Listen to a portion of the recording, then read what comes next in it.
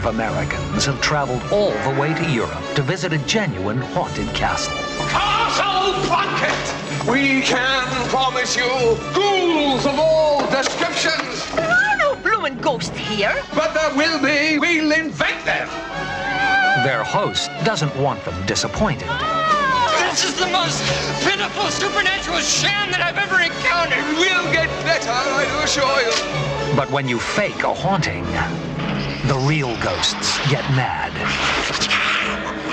We're going to give those Americans exactly what they came here for.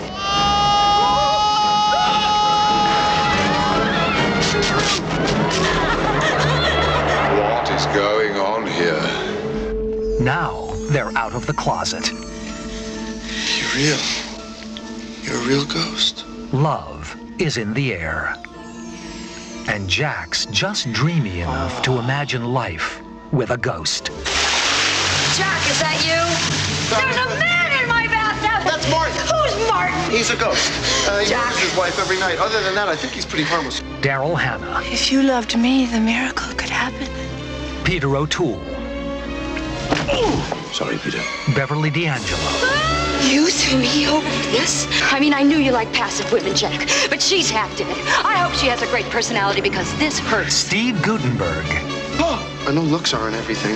I'm in here, Jack. It's just that they can help so much when you... there's nothing like a vacation to give your spirits a lift.